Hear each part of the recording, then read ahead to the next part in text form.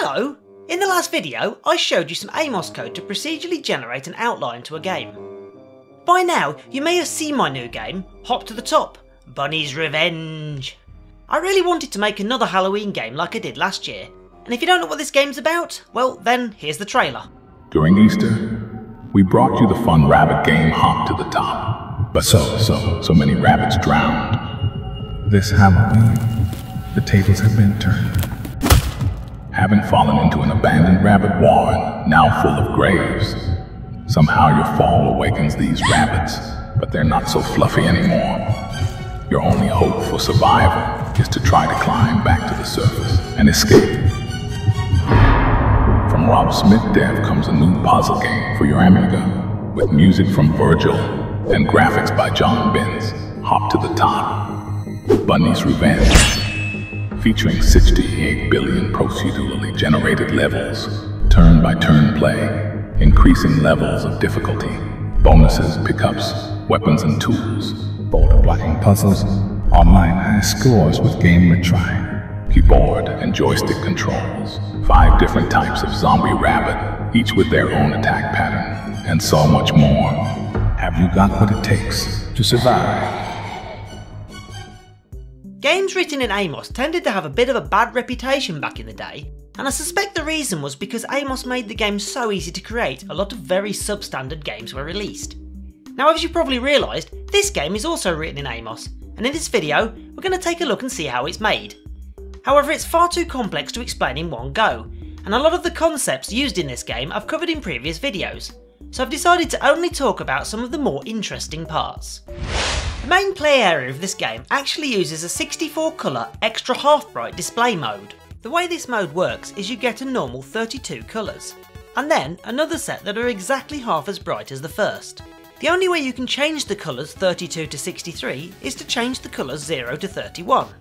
It's a clever hardware hack to give you more colours, but it's also useful to create other effects. If you remember back to a previous video, the Amiga display is separated into different bit planes. For each plane, the number of colours on screen doubles. With a single plane, you can display 2 colours. 2 planes, 4 colours, and 3 planes giving you 8 colours. Each plane literally has a bit set for each pixel on the screen.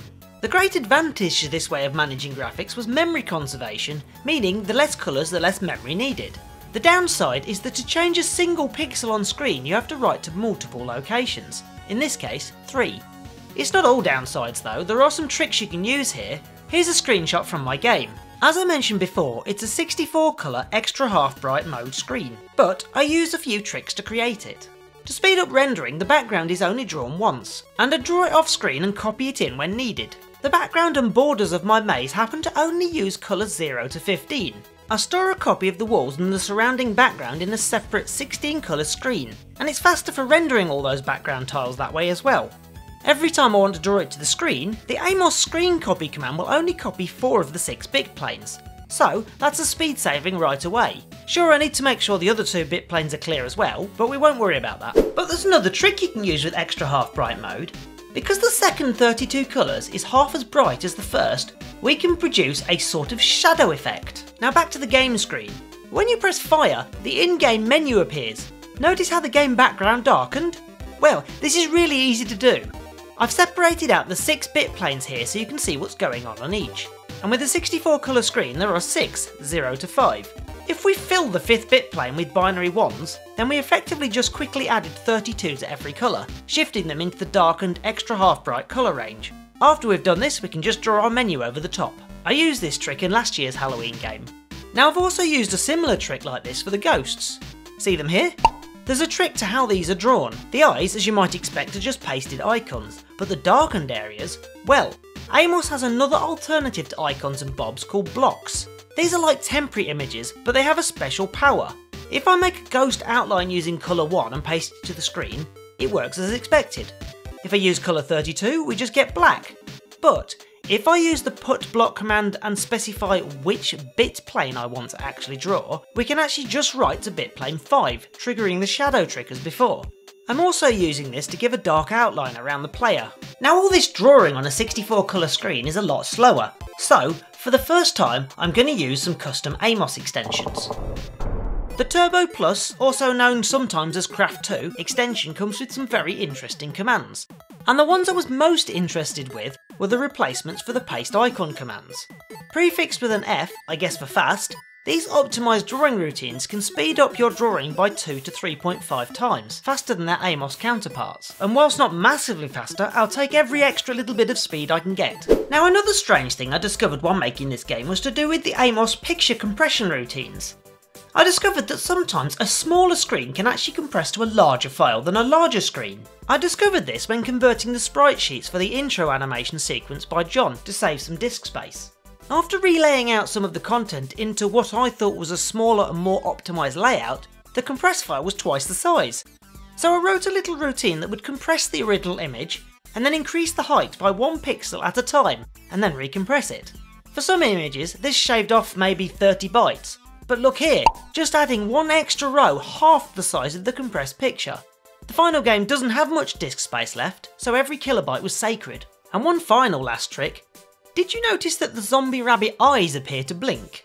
Keep watching. This is actually achieved in a really simple way. It's actually using the AMOS rainbow commands to change a single colour. Now I've modified this so you can see the background colour and see the effect. I have some code that hops it around the screen to different lines. What you're listening to right now is the fantastic background music for the game, kindly created for me by VIRGILL. Now, anyone who's watched my previous videos will have seen me create games before and usually convert these Protracker modules into AMOS music banks. The problem with this is, the AMOS music bank format just isn't that great. It doesn't support all the wonderful effects within Protracker. With the AMOS music bank format, it sounds like this. Yeah, that's pretty bad, so I decided to keep it as a Protracker module. But AMOS's Protracker routines aren't very compatible either. Take a listen. Not as bad as the AMOS music system, sounds out of tune though, and some of the effects are just wrong. So I need an alternative. I already had the Craft and Musicraft libraries installed from literally years ago when it was included on a CU Amiga cover disc. Now, this library comes with the support for MED, but we need the external MED library to play that, and we just don't have the disk space. It also has its own soundtracker playback system, and, well, if you thought the previous versions were bad, well, you're in for a worse surprise. This is horrible! I suspect VIRGILL would literally stop talking to me if I used this. Thankfully, there's one absolutely amazing alternative, the AMCAF extension. This library comes with a host of new commands, but most interesting are the Protracker ones, and according to the documentation, it boasts CIA timing or VBL timing, volume control, channel toggling, VU meters, possibility to receive signals from the module, supports all Protracker effect commands, and playback of sound effects along with the music. So this should reproduce the module correctly. Well, to do justice to VIRGILL's efforts, I ran several tests and compared them to Protracker, and I couldn't tell the difference. I think I'll be using this for future games too. Because it takes over the AMOS music system, it also needs its own commands for playing back sound effects, and it doesn't disappoint there either. It even has a smart sample playback option where it will automatically pick the voice based on what's not currently being used. One of the challenges of this game was that I wanted it to run on a 1MB Amiga. Now this isn't that hard, but a typical A500 of the day would most likely have had 512K of chip RAM and 512K of fast RAM. Now chip RAM is required for graphics, music and sound effects as well as other things like DMA. But with fast RAM, so called because the CPU has exclusive access to it, you can't. This means I would need to fit all the sound samples, musics and graphics inside the first 512K of RAM. This was tricky because the music was 118 kilobytes and the sound effects 112, leaving around 280 for screens and everything else. Now AMOS is pretty clever about its memory management. For example, if I load a compressed picture, if it can, it will put it in fast RAM, only using the chip RAM when you choose to decompress it. But with all the content visible on screen and the icon banks for the game graphics, I just couldn't make enough room for the sound effects as well. Now I only needed a solution for this if there wasn't enough chip RAM, and I had an idea. I'm not sure if I was the first to do this either. Thankfully, the format of the AMOS sample bank is now documented. So I decided to load the AMOS sound sample bank into fast RAM. When I wanted to play a sound, I just reserved a small amount of chip RAM, copied the sound data there and then played it. The largest sound I had was just under 12K, so this would be quite a big saving and it worked really well. So, graphics and sound sorted, on to the next problem. and I knew when I started thinking about this game that I really wanted to include an online high score table. Now sure, you can do this by presenting a code which can be typed in on a website, but I wondered if there was a way to allow AMOS to reach out to the internet. Now John Bintz, who created the nice graphics for this game, also created an AMOS extension called BSDSocket that allows you to connect to the internet. Rather than me explain all of it, here's a short clip from one of his videos. I'm sure you'll recognise his graphical style. And published! I hope someone uses my networking library. Wait, I made a what? When? I wrote a lot of code, like a lot of code, in AMOS Basic, a pretty advanced programming language made for the Amiga computer. Role-playing games, timed karaoke lyric playback, web browsers, and dozens of other things, either for myself or for publishing on the early internet. One of the things I wrote towards the end of my time on the Amiga was a very basic networking library. I got enough of it working to make a connection to a server on the internet, and then I stopped. But I published what I had finished, and I moved on from using Amiga computers daily. But I never moved on in my heart. 23 years passed. I learned Perl, Java, Ruby, PHP, C++, Python, JavaScript, Clojure. I built web pages, mobile applications, web servers, desktop applications, and all that time, that library was out there, all alone, just waiting for someone to use it, to give it a shot, to see just how much young me knew about socket-based networking on the Amiga. Turns out I didn't know that much. Someone emailed me asking if I was the developer of this library, and upon looking at the cringe-inducing README and documentation, realized that, yes, I did write a semi-functioning networking library for AMOS in 1998. I really like his videos, and you can watch more from here and the link in the video description. Not only are they really well put together, but you've got to love those animations. Now I'm not going to cover the server side, just the AMOS side, so I'll show you how to set up a simple server request and fetch a web page, or in our case, high scores. But first, a little background. Web servers typically listen on port 80 or 443 for secure connections. Now we won't be using the secure side, which is fine for us. A TCP connection is made to the server and a simple query is sent. And this is a typical query. This line tells the server which page or resource we want. The keyword get literally means what it says. This line informs the server which website we want to pull from. In today's crazy world, many websites exist on the same server. This line tells the server that after it's finished sending us the page to close the connection. Now each of these lines is terminated with a carriage return and line feed. And we must also add a blank line to the request to tell the server that we've finished. If all goes well, the server sends us a response. The first part tells us if it was successful. In this case, a code 200 means everything worked okay. This is where the famous 404 gets sent. Skipping some of these lines, this one tells us how much content we can expect to receive. And, like the request, after a blank line, the content or body is sent. Sounds simple, right? Well, in AMOS, this translates into the following code. First, we set up the library and request a new socket from which to make the connection. This line tells the system we don't want to wait for any commands to complete. Now because we don't want any of these commands to wait, or block, this code can be ran quite passively. So I've put the main bulk of this into a separate procedure that we can just keep calling until it finishes, or fails. First, we need to actually connect to the server on its IP address. And this command asks the internet, hey, for this domain name, what is the IP address? Then we try to connect to that IP address on port 80. Because of telling the system we don't want to wait, the connection will have not happened yet. So we have to call this function to monitor the connection status. Once we connect, we'll construct our request, just like we did before, and send it. We then keep pulling content from the server, storing it in a memory bank until it disconnects. Finally, we can analyse this information to see if the request was successful. Now I'm not going to tell you what I'm sending or receiving back, as I'm using this to send the high scores and I don't want you trying to fake them. But talking to the internet really can be that simple. If you want to see more of what you can do here, then follow the links in the video description for the repository where this extension is stored. Now no large project ever goes by without some kind of strange problem, and the buggy AMOS Pro compiler caused me a lot of headaches. This game, being just under 8,000 lines long, came with quite a few.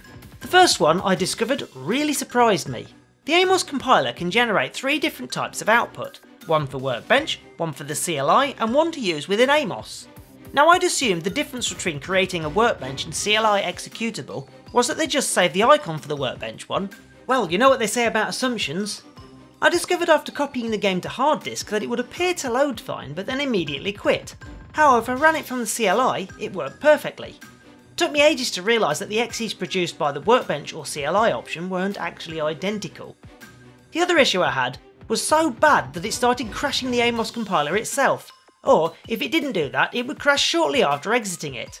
The worst part was the code it created behaved differently to the original AMOS source code, so somehow it had gotten very confused. I had to completely rewrite that section in a different way to get around this. Without doing this, the high scores would have had to be removed. Now, for those of you who haven't seen this game yet, here's me playing it.